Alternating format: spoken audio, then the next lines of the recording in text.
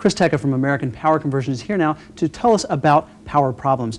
Chris, a lot of people don't think about power as causing problems for their computer and the things they might do to prevent that. What sort of problems can come along from power issues? Well, everybody's familiar with a blackout when the lights go out. Other types of power problems are surges and spikes, and what's called a brownout. And brownouts are actually the most prevalent power problem out there right now.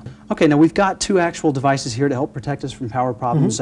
Smaller of the two over there, the professional surge arrest. Why don't you tell us about that?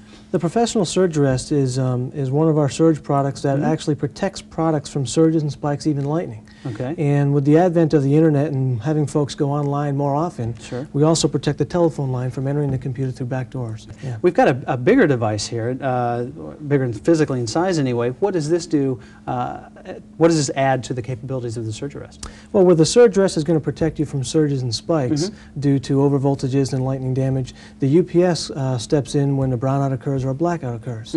It gives you the same level of surge protection as this does, but it supplements that with a battery. Exactly. Okay, well, let's go ahead and we're going to simulate a blackout here. Okay, let's go ahead and do that. We're going to power off and let's see what these devices do. That's right.